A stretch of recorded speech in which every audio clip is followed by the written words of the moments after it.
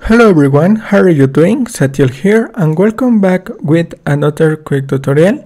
In today's I'm gonna show how to resolve Advapi32 Dll missing. Fixed the program can start because DLL missing in Windows 10 and Windows 11. Go to the start menu and select any web browser or select the default browser, Microsoft Edge.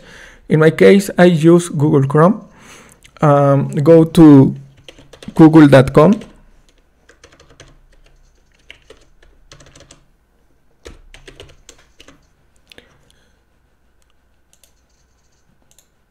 And search for Advapi32 Dll download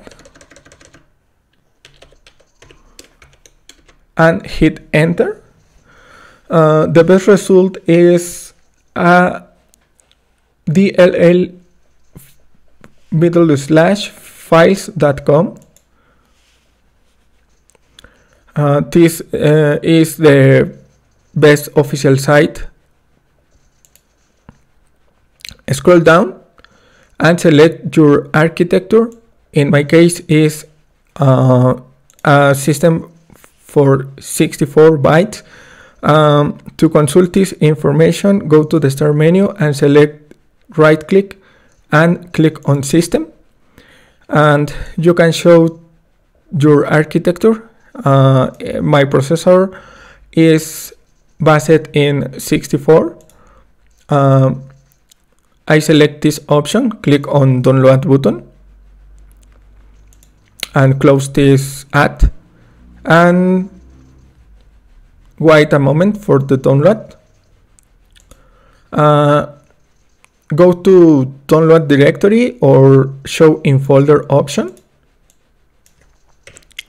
Close this window and right click and select extract here.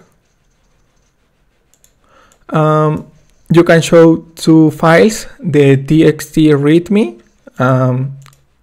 and the library or DLL. Right click and select Qt and paste in the desktop. Go to this PC, select your local disk, in this case C. Go to Windows and select System32 and hold or move to System32 in a blank space section. Here, for example, here. And if you receive a confirmation, click on replace the file in destination and click on continue. When the file is in this folder, to apply the change, restart your computer. Go to the start menu and click on restart.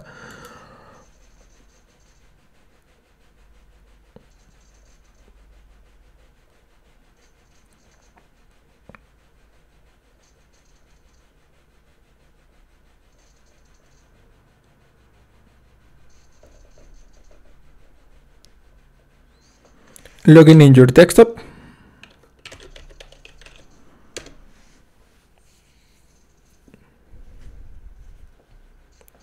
And thanks for watching. Don't forget to subscribe and see you in the next tutorial. Goodbye.